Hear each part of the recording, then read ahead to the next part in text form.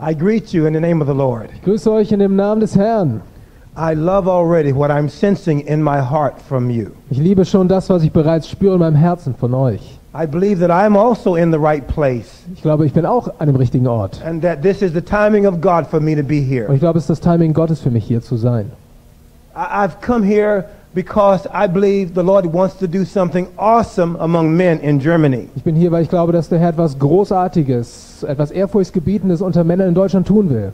And your heart is good ground for a mighty move of God. Eure Herz ist ein gutes Feld für ein mächtiges Wirken Gottes. I love Mike's heart. Ich liebe das Herz von Mike. Seems to be very sensitive to God. Er scheint wirklich sensibel für Gott zu sein. And they prayed over me this afternoon. Heute Nachmittag haben sie über mich gebetet, That I would be able to flow in what God is doing amongst you. dass ich in der Lage sein möge, mit dem zu fließen, was Gott unter euch tun will. I appreciate all the prayers that have gone forth. Und ich schätze all das Gebet, das ausgesprochen worden ist. Because I want to move in the wave of God. Denn ich möchte mit der Welle Gottes mitfließen. There is a move of God in the earth today. Gott bewegt sich auf der ganzen Welt heute. Jesus is moving all over the world today. Jesus wirkt auf der ganzen Welt heute. And I want to be in that move. Und ich möchte in dieser Bewegung mitfließen. Just because I've spoken before tens of thousands of men Nur weil ich vor Zehntausenden von Menschen schon gesprochen habe, doesn't mean that's the only place God is moving. das bedeutet nicht, dass das der einzige Ort ist, wo Gott sich bewegt. What's going on in your heart could be the spark of the next revival. Was in deinem Herzen vorgeht, könnte der Funke für die nächste Erweckung sein. Every revival began in the heart of one man. Und Erweckung begann im Herzen von einem Mann. Is your heart good ground? Ist dein Herz ein guter Boden für Erweckung? Are you ready for a move of God in your heart? Bist du bereit für ein Wirken Gottes in deinem Herzen? Right now, Gerade jetzt. let me pray. Ich möchte beten. My Father, I thank you that men ponder their ways, Vater, ich danke dafür, dass Männer ihre Wege ernst nehmen. but you order their steps. Aber trotzdem, du dirigierst ihre Schritte. And I thank you, Lord, that we're not just here meeting in this building. Wir danken dafür, dass wir uns nicht nur einfach so hier treffen. We're here to meet with you. Wir sind hier, um dir zu begegnen. Reveal yourself to us, my Jesus. Offenbare dich uns, Jesus. Make known your name. Mach deinen Namen uns bekannt. Bring the latter-day glory for this hour. Bring die Endzeit-Herrlichkeit für diese Stunde. Let it begin among us, my God. Lass es unter uns sein, oh Gott. Lord Jesus, would you reveal your heart to us tonight? Wir beten, dass du uns dein Herz offenbarst heute Abend. Change us by your mighty power. Verändere uns durch deine große Kraft. And let us flow in the reality of your presence. Und lass uns fließen in der Realität deiner Gegenwart. We love you, Jesus. Wir lieben dich, Jesus. You brought us out of darkness. Du hast uns aus der Finsternis herausgeführt. Now we're into your light. Jetzt kommen wir in dein Licht hinein. Don't let us die until your will is fulfilled in our lives. Lass uns nicht sterben, bis dein Wille in unserem Leben erfüllt worden ist.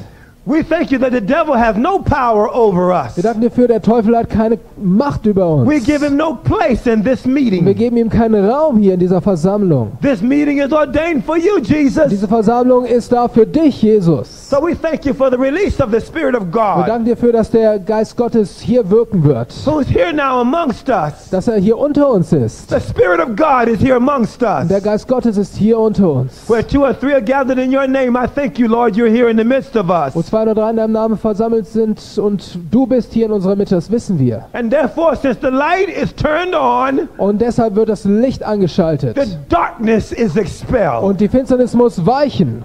Thank you for your presence, Wir danken dir Lord. für deine Gegenwart, Herr. Now, Lord, open our eyes that we might see. Herr, öffne unsere Augen, damit wir sehen. Open our ears that we might hear. Unsere Ohren, damit wir hören. Break our hearts that we might be tender for you. Und zerbrich unsere Herzen, damit wir sanft vor dir sind. And for whatever you do in us or through us, Für alles, was du in uns oder durch uns tun willst. take the glory now, Lord Und du Jesus. sollst die ganze Ehre dafür bekommen, Herr Jesus. For the Lord God has spoken. Denn der Herr Gott hat gesprochen. He'll not give his glory to another. Ich werde meine Ehre niemandem sonst geben. We won't touch your glory, Wir werden God. deine Herrlichkeit nicht anrühren, oh We give it Gott. all to Wir Jesus geben now. alles zurück zu Jesus. In Jesus' In name. dem Namen Jesu. All the men of God said. Alle Männer Gottes sagen Lord, Amen. amen. Amen. God bless you. Amen. Herr segne euch.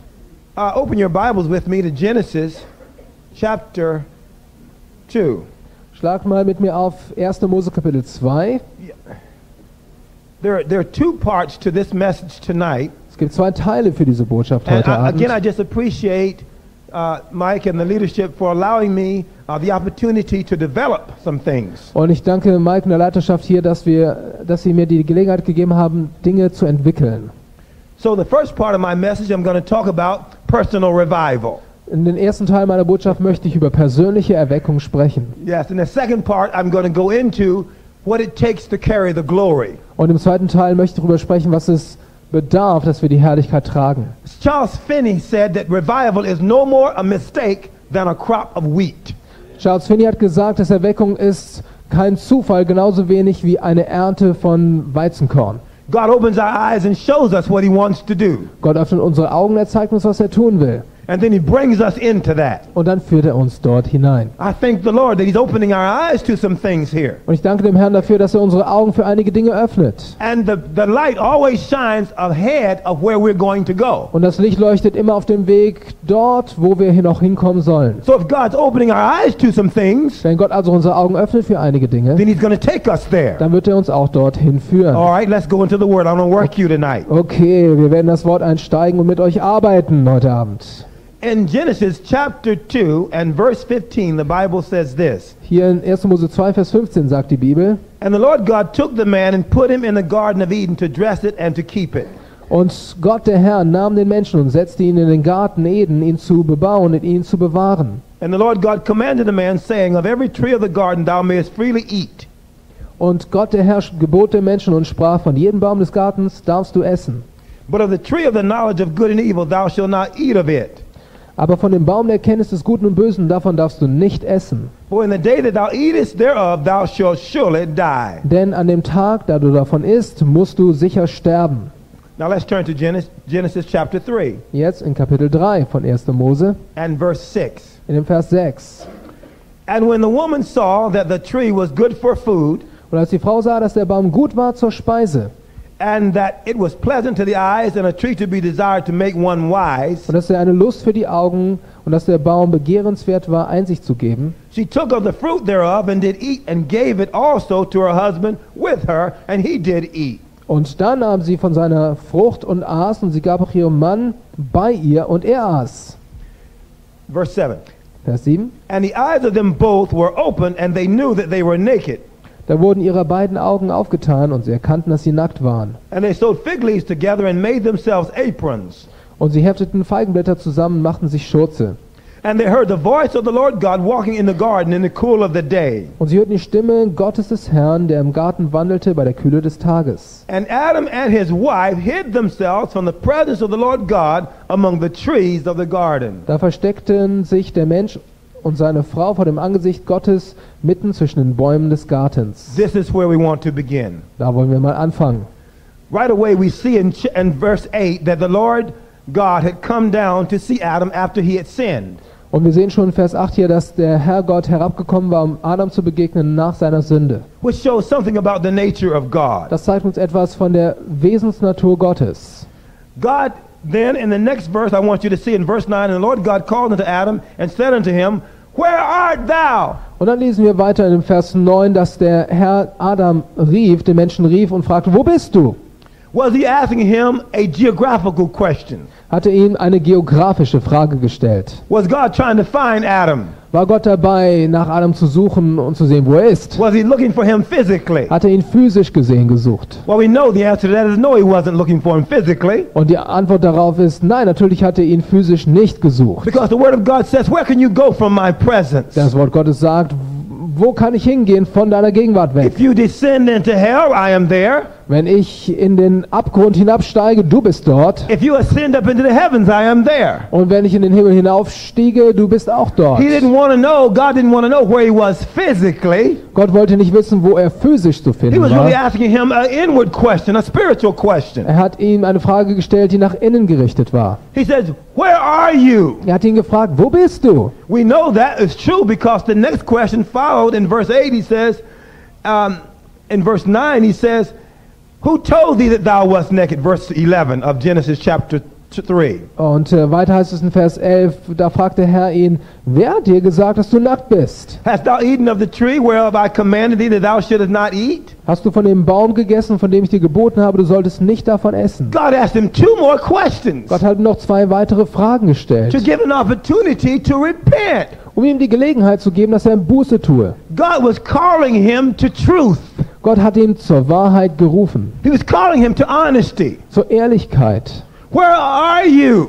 Wo bist du? He was saying to him, he was giving Adam an opportunity to repent. Er gab Adam eine Gelegenheit, Buße zu tun. We know that was true because that's the nature of Jesus. Wir wissen, das ist die Wahrheit, denn so ist Jesus. Because he's the lamb slain before the foundation of the world. Denn er ist das Lamm, das geschlachtet wurde vor Grundlegung der Welt. There was already blood shed in the heavens before the world was. Da wurde Blut schon vergossen im Himmel, bevor die Welt überhaupt geschaffen wurde. So instead of Adam running from God, Statt dass Adam von Gott weglaufen he should sollte, have been running to God. hätte er zu Gott hinlaufen sollen. But when the voice of God came down, he hid himself among the trees. Aber als die Stimme Gottes erschien, hat er sich verborgen unter den Bäumen des Gartens. He should have run to God. Er hätte Gott zulaufen sollen. He knew the heart of God. Er kannte doch das Herz Gottes. God still gave him a chance. Gott hat ihm trotzdem noch eine Gelegenheit gegeben. Says, where are you? Hat ihn gefragt, wo bist du? This is the same opportunity God gives to every sinner. Und das ist die gleiche Gelegenheit, die Gott jedem Sünder gibt. When he brings conviction to his heart. Wenn er Überführung in sein Herz bringt. He's just saying, would you be honest with me? Und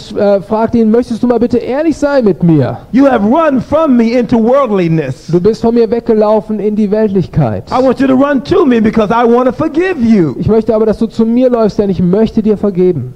Now this is what God is also saying to the church. Das sagt Gott auch der Gemeinde. Where are you? Wo bist du? There's an appeal to God, to honesty to God. Es gibt einen Appell an die Ehrlichkeit, den Are Gott you uns really- gibt. Oh, I'm sorry. Are you really in there in prayer? Bist du mittendrin im Gebet? Listen, are you praying? Mal die Frage, spielst du Gebet? Or are you serious about your encounter with God? Oder nimmst du deine Begegnung mit Gott ernst? What if God put your prayer life on a big screen Wie wäre das, wenn Gott dein Gebetsleben auf einer Leinwand darstellen würde? so that the whole world could see you before God? Damit die ganze Welt dich sehen könnte vor Gott.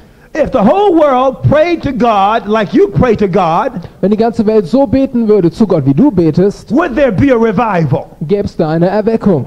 Are you running from God or are you running to God? Läufst du von Gott weg oder läufst du auf Gott zu?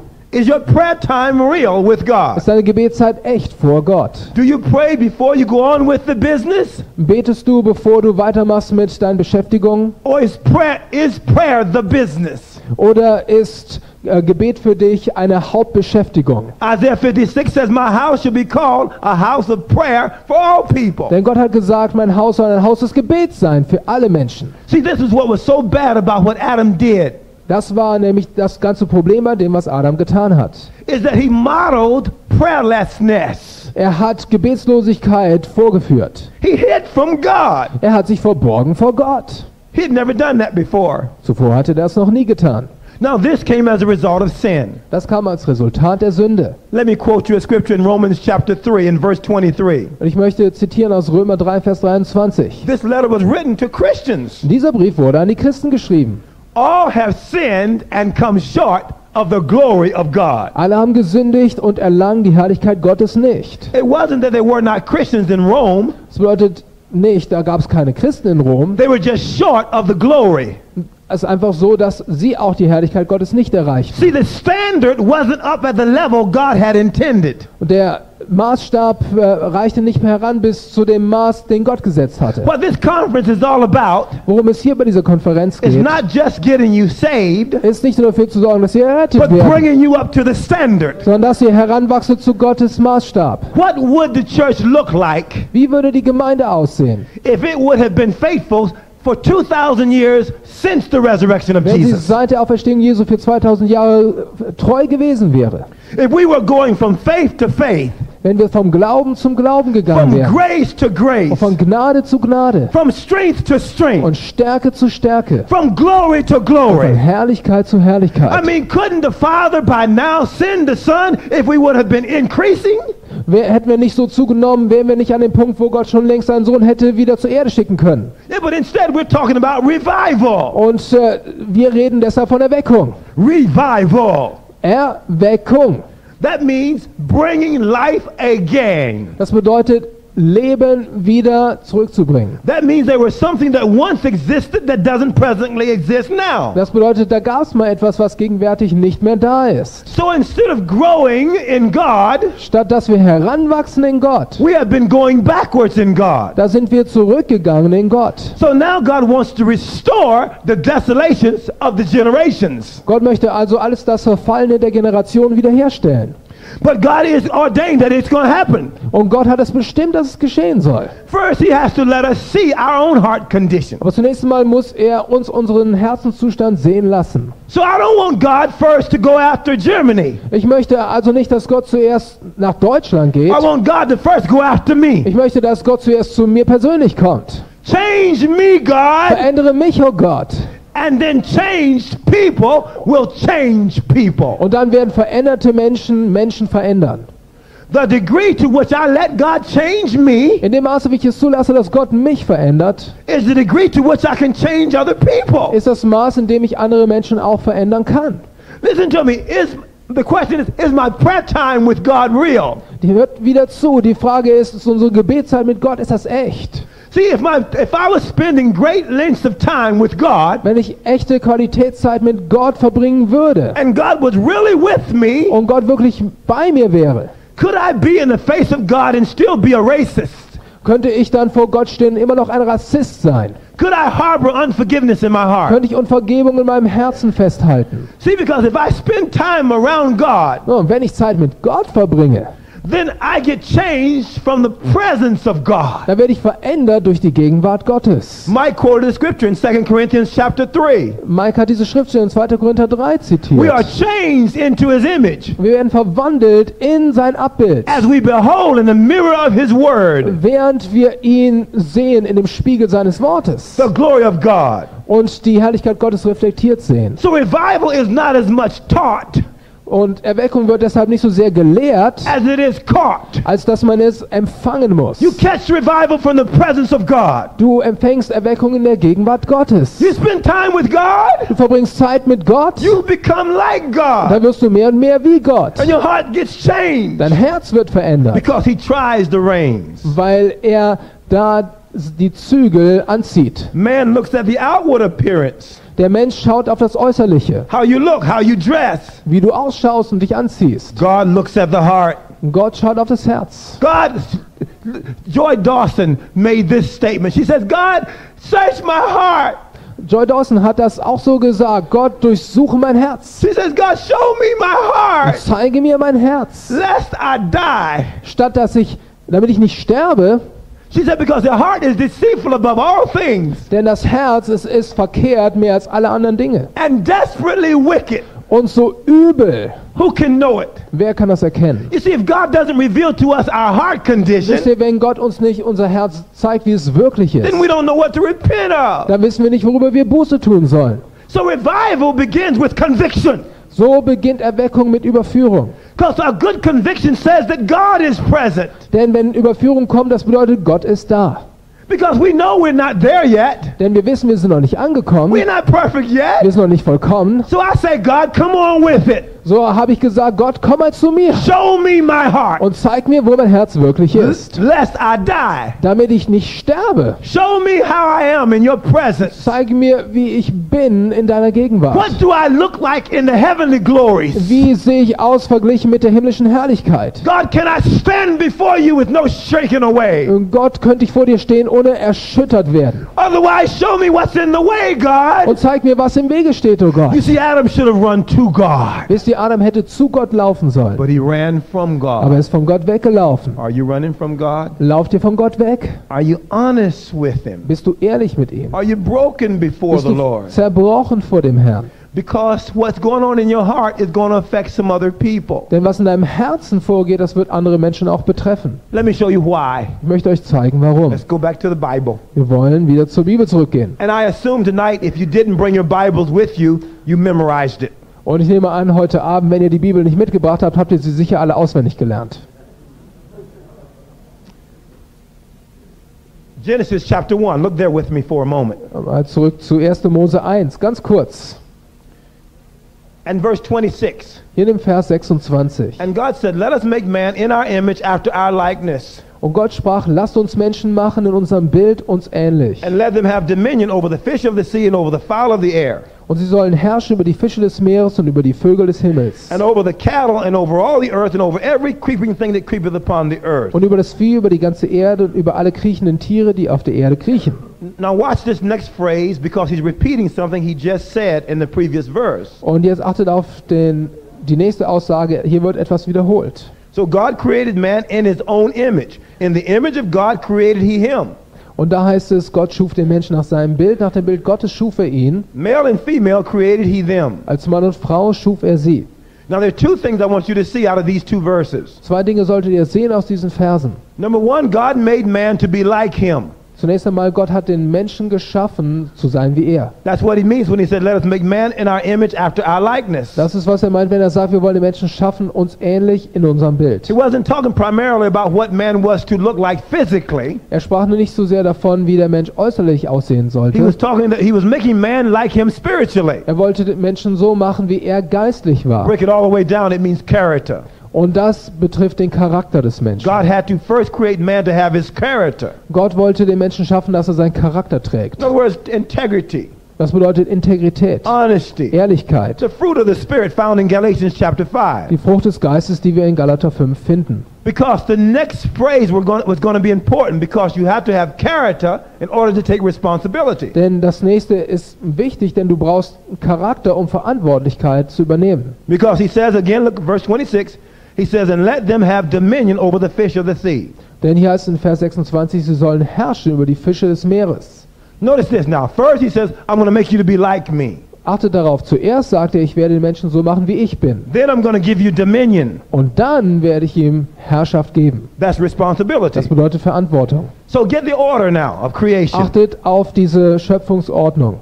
First, I'm going to create you to be like me. Zunächst werde ich dich so schaffen, wie ich bin. Then I'm going to create you to do what I would do. Und dann schaffe ich dich dazu, das zu tun, was ich auch tun wollte. Being is first, doing is second. Das Sein kommt zuerst und das Tun kommt als zweites. Character is first, responsibility is second. Charakter kommt zuerst, Verantwortung kommt als zweites. Some people want God to show them what God wants them to do. Einige Leute fragen Gott immer wieder, was soll ich tun? But you see, your character may be out of line. Aber weißt du, vielleicht ist der Charakter nicht in Ordnung. And God knows if he doesn't get your character in line, Aber Gott weiß, wenn er deinen Charakter nicht richtig hinbiegt, you can't handle the responsibility. dann kannst du die Verantwortung auch nicht handhaben. That's what God is doing now. Das tut Gott gerade jetzt. He is forming the church Er formt die Gemeinde, so that it has his image. damit sie sein Abbild trägt. And because he's about to give an outpouring of the Spirit. Weil er seinen Geist ausgießen will. And it's going to mean authority. Und das bedeutet Autorität It's going to mean responsibility. und Verantwortung. So Romans chapter 8 and verse 29, In Römer 8, Vers 29, the Bible says, whom he did foreknow, da sagt die Bibel, die er zuvor erkannt hat, he also did predestinate die hat er auch vorherbestimmt, to be conformed to the image of his Son. dass sie verwandelt werden sollen in das Abbild seines Sohnes. Jesus came as the last Adam. Jesus ist gekommen als der letzte Adam. God didn't leave a picture as to what Jesus would look like.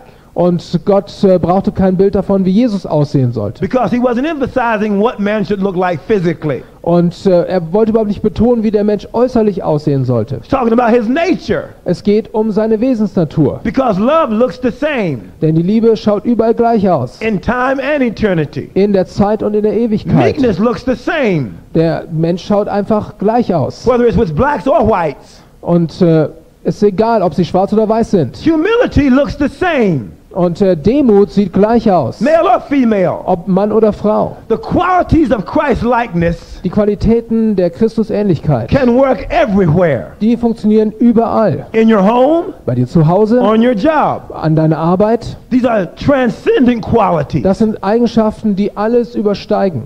That's a breakthrough quality. Das sind Durchbruchseigenschaften. See, we think of the anointing, Wenn wir an die Salbung denken, especially those of us who are charismatic, vor allem die unter uns die Charismatiker sind, as the express power of da God. denken wir, dass die Kraft Gottes zum Ausdruck But kommt. the power of God doesn't want to work first outside. Aber die Kraft Gottes will nicht zuerst außerhalb von uns The wirken, power of God wants to work inside. sie will in uns wirken. As we get changed from within, Wenn wir von innen heraus verändert werden, then the power on the outside is the fruit of our inward change. dann ist die Kraft nach außen hin die Frucht dessen, was in uns verändert worden ist. That's why I want to be like Jesus. Deshalb wollen wir so sein wie Jesus.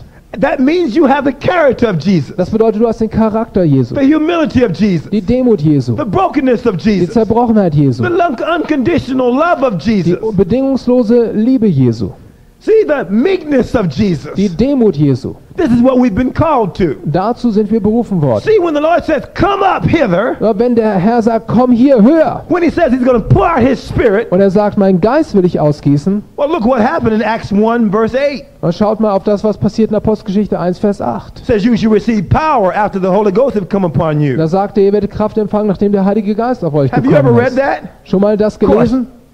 Of course you have. You've read Natürlich that, habt ihr das haven't you? gelesen, ja, natürlich. You shall receive power by say power. Ihr sollt Kraft empfangen. Kraft. Say power. Sag mal Kraft. Yes, sir. Okay. The word power is the word dynamite. Dieses Wort Kraft ist das gleiche Wort wie Dynamit, And then it says to be witnesses. damit wir Zeugen sein können. Some people pronounce that, they say that verse means to witness. Einige Leute übersetzen das so, es bedeutet Zeugnis zu geben. It doesn't say to witness. Aber es heißt nicht Zeugnis It geben, says to be witnesses. sondern Zeugen zu sein. The Greek word for witness is the same word as martyr. Das Wort im Griechischen für Zeuge ist das gleiche Wort, woher wir Märtyrer bekommen. Yeah, you shall receive the Spirit of God. You shall receive, after the Holy Ghost, you shall receive power to be martyrs. Ihr werdet Kraft empfangen durch den Heiligen Geist, um als Märtyrer zu leben. You know what that is called? Wisst ihr, was man das nennt? Joseph Ton talks about this. He's a minister out of Poland, Und or Romania, I Joseph think it is. Thorn, er ist ein Diener Gottes in Polen oder Rumänien. Er sagt das. He calls it bloodless. Where is Romania? Yeah, thank you. Okay. He talks about, Rumänien. yes, bloodless martyrdom. Er spricht von blutlosem Martyrium. Do you understand what I mean? Wisst ihr, was ich damit meine? See, when we think of the Holy Ghost coming with power, we think it is to cast out devils and heal the sick. Und wir denken immer, wenn der Heilige Geist mit Kraft kommt, dann werden wir Dämonen austreiben und die Kranken heilen. But the Holy Ghost comes to bear witness as to whether or not you are dead. Aber der Heilige Geist kommt, um dir zu zeigen, ob du tot bist oder nicht. Because the Holy Spirit will not raise anything that's not dead. Denn der Heilige Geist wird nichts auferwecken, was nicht tot ist. It's called bloodless martyrdom. Das bedeutet blutloses Martyrium. Not death in the flesh, but death to the flesh. Nicht Tod im Fleisch, sondern Tod dem Fleisch. Because the more of your life is dead, the more of his life that can come alive. Denn je mehr von deinem Leben tot ist, desto mehr kann von seinem Leben fließen. That's what God wants to do. Das ist, was Gott tun will. Take you to the cross Er will dich zum Kreuz and führen. have you not just identify with Jesus, Und nicht nur, dass du dich identifizierst mit Jesus, but have you get dead, get killed. und dass du genauso getötet wirst. Dead. Tot. Yes, sir. Oh, sorry, Genau. got a little happy right there. Did get a little That's happy okay, go that for it. time. Okay, bless his holy name. In Romans chapter 12 and verse 1, Paul says it this way. In Römer 12, Vers 1 sagt Paulus das so. I beseech you therefore, brethren. Ich ermahne euch deshalb, ihr Brüder. He said, brethren, see? Ihr Brüder, hört ihr das?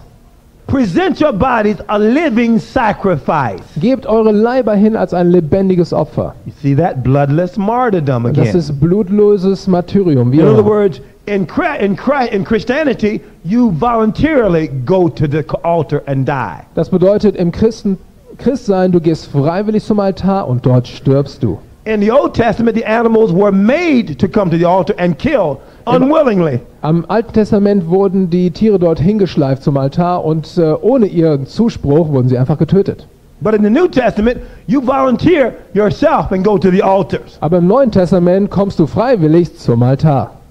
It says, my people shall worship freely in the day of his power. Da heißt es, mein Volk wird aus freiem Willen anbeten am Tag meiner Macht. You willingly come to the Wir altar kommen freiwillig zu diesem Altar. and die Und dort stirbst du, so that he can live. damit er leben kann. This is what Paul said in Galatians 2:20. Und das ist, was Paulus sagt in Galater 2, Vers 20. I am crucified with Christ. Ich bin mit Christus gekreuzigt worden. Nevertheless, I live. Und trotzdem lebe ich. Yet it's not I that live, Und doch lebe ich eigentlich nicht, but Christ lives in me. sondern Christus lebt in mir. Well, that's what we want. Und das ist, was wir wollen. I've already shown what I can do. Und ich will nichts mehr von mir selbst. Ich weiß schon, was ich tun The und nicht tun world is kann. too great for me to do anything with it. Die Welt ist zu groß, dass ich irgendetwas leisten könnte. But I want Jesus to come through my life. Aber ich will, dass Jesus aus meinem Leben herauskommt. Colossians 1:27 says, In Kolosser 1, Vers 27 lesen wir, Christ in us the hope of glory. Christus in uns, er ist die Hoffnung der Herrlichkeit. Touch your heart. Rühr mal dein Herz an.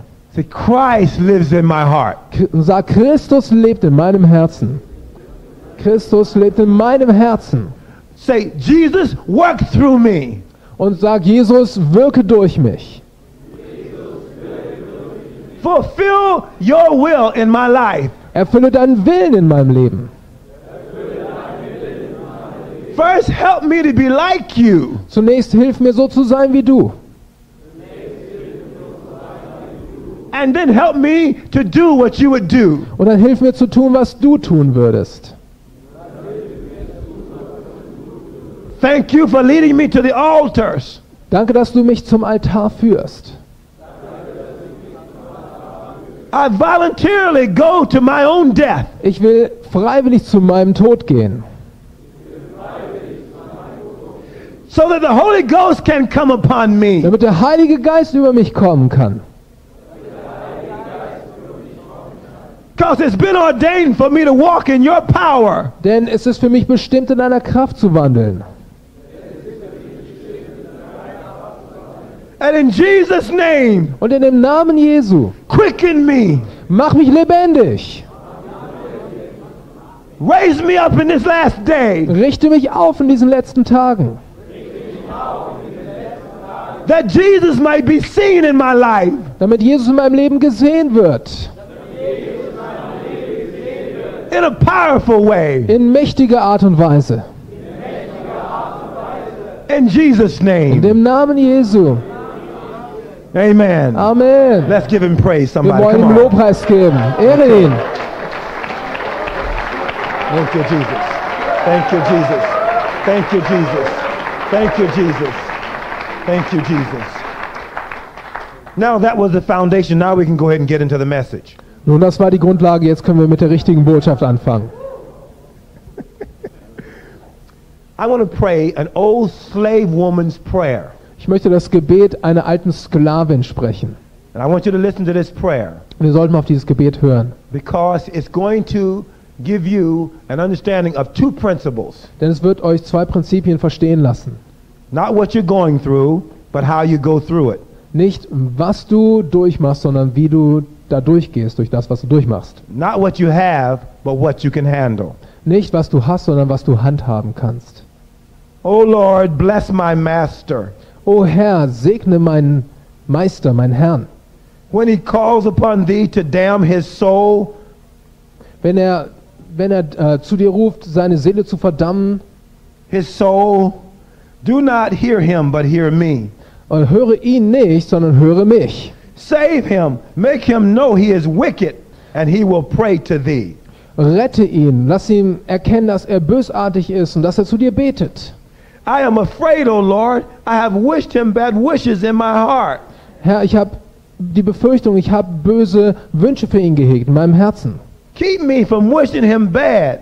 Bewahre mich davor, ihm Böses zu wünschen, Though he whips me and beats me sore, obwohl er mich blutig peitscht. tell me of my sins and make me pray more to thee. Zeig mir, was meine Sünden sind, dass ich mehr zu dir bete. Make me more glad for what thou hast done for me, a poor Negro. Und mach mich dankbar und froh darüber, was du für mich, armen Neger, getan hast. Do you hear what we're saying? Listen to that prayer. Ja, hört mal auf dieses Gebet. Hört ihr das? Not what she was going through, but how she went through it. Nicht, was sie durchgemacht hat, sondern wie sie da durchgegangen ist. She says, I think I have wished him bad wishes in my heart. Und sie sagt, ich habe Besorgnis darüber, dass ich vielleicht Böses über ihn gedacht habe in meinem Herzen. Though he whips me and beats me sore, Und obwohl er mich prügelt und mich blutig peitscht. tell me of my sins Herr, zeig mir, was meine Sünde and ist. make me pray more to thee. Und sorg dafür, dass ich mehr zu dir bete. Listen at that. Hör mal zu. She maintained the character of Christ no matter what the circumstance. Sie hat den Charakter Christi bewahrt, egal was die Umstände waren. Even slavery couldn't push her out of the love life. Selbst die Sklaverei konnte sie nicht aus dem Liebesleben herausdrängen. She still wanted to be like Jesus no matter what she was going through. Sie wollte unbedingt so sein wie Jesus, egal was sie durchmachte. And that's what you've been called to do. Und dazu bist auch du berufen. The church has been called to grow up. Die Gemeinde ist dazu berufen, erwachsen zu werden. Some of you may have heard of Michael Jordan Einige von euch haben vielleicht mal von Michael Jordan or gehört. Evander Holyfield. Oder von Evander Holyfield. When he fought Tyson the first time, Als er gegen Mike Tyson gekämpft hat, das erste Mal. Tyson was serving a Muslim god. Und Tyson, er dient dem muslimischen Gott. But Holyfield came in on Jesus music. Aber Holyfield kam da reingespurtet mit der Musik von Jesus. And Holyfield said, if I can't cast the devil out of you, I'm going to beat the devil out of you. Und Holyfield hat gesagt, wenn ich den Teufel bei dir nicht austreiben kann, werde ich ihn aus dir rausprügeln. It was a battle against one God over another God. So, es ging um einen Kampf, ein Gott gegen den anderen Gott. And so the battle, though, is a battle from within. Der Kampf ist also ein Kampf, der von innen heraus geführt wird. The Lord wants you to stay true to his likeness no matter what the trial. Und Gott will uns verwandeln in seine Ähnlichkeit, egal was wir dabei durchmachen müssen. He's developing spiritual muscle on the inside of you. Er entwickelt geistliche Muskeln innen in dir drin. Now let's look at how to develop your weak side. Wir wollen uns mal anschauen, wie du deine schwache Seite entwickeln kannst. 1 Chronicles chapter 12. 1. Chronik Kapitel 12. For those of you who memorized the Bible, 1 Chronicles is Matthew, Mark, Luke, 1 Chronicles. Für die unter euch, die das auswendig gelernt haben, also du gehst nach Matthäus, Markus, Lukas und dann scharfe Kurve nach links und dann kommst du nach 1. Chronik. Okay. 1. Chronik 12. 1 Chronicles chapter 12 and verse 1. It says this. Vers 1. Now these are they that came to David to Ziklag, Nun diese sind es, die zu David nach Ziklag kamen, while he yet kept himself close because of Saul, the son of Kish.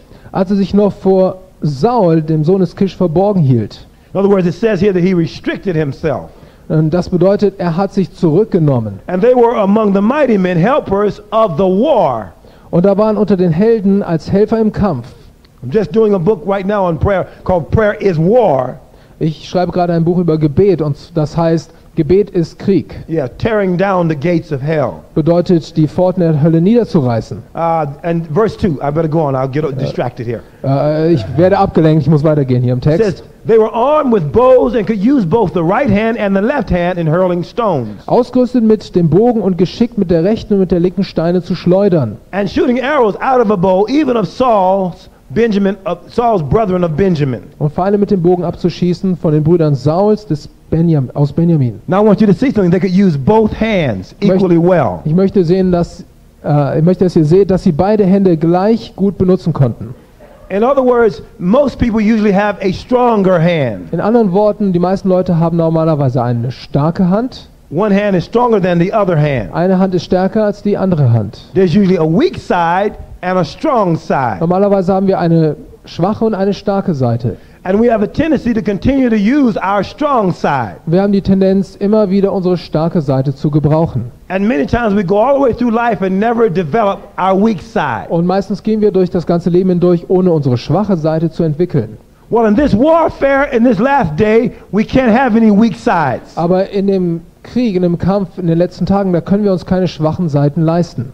And God wants us to become even-handed in the spirit. Und Gott möchte, dass wir beidhändig werden im Geist. In other words, we can warfare in every direction, on every side. We can minister war. Und das bedeutet, dass wir kämpfen können in alle Richtungen, wo es dran ist. The slave woman has developed her weak side. Diese Sklavin, sie hat ihre schwache Seite entwickelt. She couldn't be moved out of the character of Christ. Sie konnte nicht aus dem Charakter Christi heraus bewegt werden. She was physically a slave, Und sie war physisch gesehen eine Sklavin. of two worlds. Und in zwei Welten. She was a slave of man, Sie war eine Sklavin von Menschen but she was a slave of God. und doch war sie eine Sklavin von Gott. And in the midst of even beatings, Und selbst wo sie geprügelt wurde, she had no revenge in her. da hatte sie keine Rache mehr in sich. Instead of praying to God, God, kill him, Und statt dass sie gebetet hat, Gott, bring ihn um, she said, God, save him hat sie gesagt, Gott, rette ihn. and make me more like you while you're doing it. Und mach mich mehr so, wie du bist, während du das tust. Every Christian gonna have to grow to that level. Und jeder Christ muss heranwachsen zu dieser Ebene. Because the issue is the issue of delegation of power. Denn letztendlich geht es darum, ob Kraft delegiert werden kann oder nicht. God cannot give power to people who still will defend themselves. Und Gott kann keine Kraft, keine Macht Menschen geben, die sich immer noch selbst verteidigen. Because God, his power is not to be kept in the heavenlies. Denn seine Kraft soll nicht aufbewahrt werden im Himmel. He sent the Holy Spirit down here.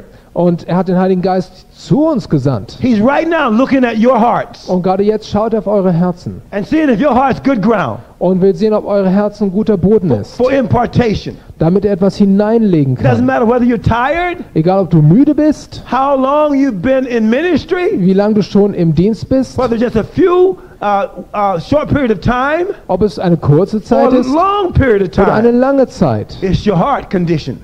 Ist die Frage, wie sieht dein Herz aus? That's important with Und God. das ist, was vor Gott zählt. Now these men came to David. Diese Männer kamen zu David. These were mighty men. Dies waren Helden. I don't have time to read all these different descriptions of what these men could do. Und ich habe nicht die Zeit, alles vorzulesen, was diese Helden alles leisten konnten. But they were captains of tens, captains of 50s, captains of hundreds. Aber da gab es Anführer von 10er Gruppen, 50er und 100er Gruppen. And captains of thousands and tens of thousands. Und es gab Anführer von Tausenden und Zehntausenden. They came from every tribe. Und sie kamen aus allen Stämmen. Now this is interesting because in 1 Samuel chapter 16, Das ist interessant, weil in 1 Samuel 16, that in chapter 15, Saul had lost the kingdom. da schon in Kapitel 15, Saul hatte das Königtum verloren. Saul was the people's choice for being king. Saul war die Wahl des Volkes gewesen, dass er König sein sollte. He was a type of the flesh. Und er ist ein Symbol für das Fleisch. He was about a foot and a half taller than every man in his day. Und er war ungefähr 20 Zentimeter größer als alle anderen Männer in seinem Zeitalter. But during his whole ministry, he never sought the Ark of the Covenant. Aber in seinem ganzen Dienst hat er nie die Bundeslade gesucht und befragt. Yeah, he never sought the presence of Die God. Gegenwart Gottes hat er nie befragt. God allowed him to become king, Und Gott hat zugelassen, dass er König wurde, but he walked in the power of his own ability. aber er ist in seiner eigenen Kraft gewandelt.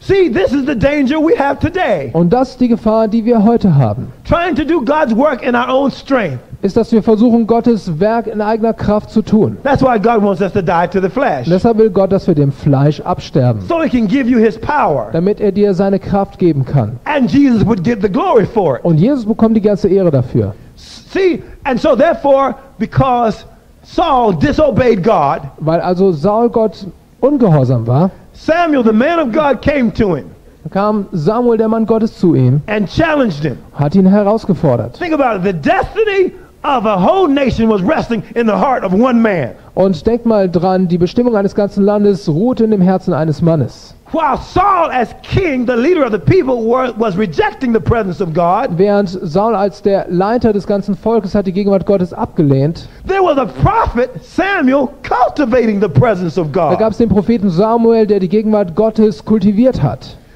Look at this. This man, Saul, didn't need a God said. Dieser Mann, Saul, er brauchte niemanden, der sagt, Gott sagt. Everybody in this room need a God said. Jeder von uns in diesem Raum braucht es zu hören, Gott hat gesagt. Truth enough, we are one God said away from this whole generation being changed. Und um die Wahrheit zu sagen, wir sind nur ein, Gott hat gesagt, entfernt davon, dass eine ganze Generation verändert wird. Now, I am for prophecy. Ich bin für Weissagung. But I'm not talking about some of these soft kind of prophecies. Und ich rede nicht von all diesen Weichlingsweissagungen. Samuel waited before God. Samuel hat vor dem Herrn gewartet And when David tore Samuel's outer garment, und Als Saul dann sein Gewand festhalten wollte und abriss, Samuel said to him, just as you've torn my garment, so is the kingdom torn out of your hand. Da sagt Samuel, genauso wie du mein Gewand zerrissen hast, so wird das Königtum von dir fortgerissen werden. Samuel gave Saul a God said. Samuel hat dem Saul ein Gott hat gesagt gegeben.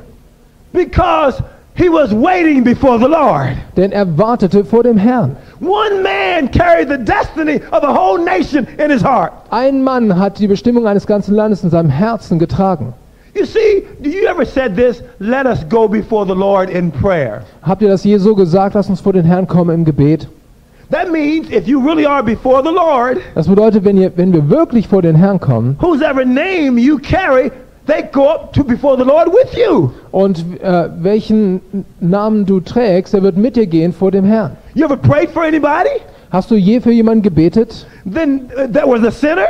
Der ein Sünder war? They couldn't get before God. Die können selber nicht vor Gott kommen. You have to take them before God. Du musst sie mitnehmen vor dem Herrn. Their whole destiny was resting on your praying their name up before God. Deren Bestimmung hängt davon ab, dass du betest und ihren Namen erwähnst in der Gegenwart Gottes. You literally were taking them to God. Buchstäblich hast du sie mitgenommen zu Gott. Because in Hebrews chapter 4 verse 16, denn wir lesen Hebräer 4 Vers 16, the Bible says, enter before the throne of grace boldly. Dass wir mit Kühnheit vor den Thron der Gnade kommen sollen. I know that whenever I shrink away from any man, und ich weiß, wenn immer ich mich distanziere von einem Menschen, I know I'm not really in there with God. Das bedeutet, dass ich nicht wirklich im Reinen bin mit Gott. Because if I can stand before the living God, denn ich weiß, wenn ich vor dem lebendigen Gott stehen kann, I can face down any man. Dann kann ich jedem Menschen in die Augen schauen.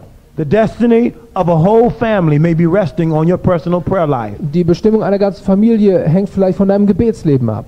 Samuel was so much in there in prayer with God. Samuel war so da drin im Gebet mit Gott. That he said to Saul, sorry, you're no longer king. Dass er Saul sagen konnte, tut mir leid, aber du bist nicht mehr der König. Then God came back to Samuel and said, how long are you going to be mourning over Saul? Und dann kam Gott zurück zu Samuel, hat ihn gefragt, wie lange willst du noch trauern über Saul? Fill your horn with oil. Erfülle dein Gefäß, dein Salbhorn mit Öl. I'm going to send you over to Jesse's house. Ich werde dich rüberschicken zu dem Haus des Isai im Deutsch, genau. Now you know what the story is all about. Ihr alle kennt diese Geschichte. God was about to choose himself another king. Und Gott stand bereit, sich einen anderen König zu erwählen. Here's the thing that really gets to my heart. Und hier ist die Sache, die mein Herz berührt. When the elders heard that Samuel was coming, und als die Ältesten hörten, dass er kommen sollte, they were in great fear. Da hatten sie große Angst. Elders of that city. Nur die Ältesten in dieser and they Stadt. Said to Samuel, und die haben den Samuel gesagt, are you coming peacefully? Und sie haben ihn gefragt, kommst du friedfertig? Why? Because God would not let one of Samuel's words fall to the ground. Denn sie wussten, dass Gott nicht zulassen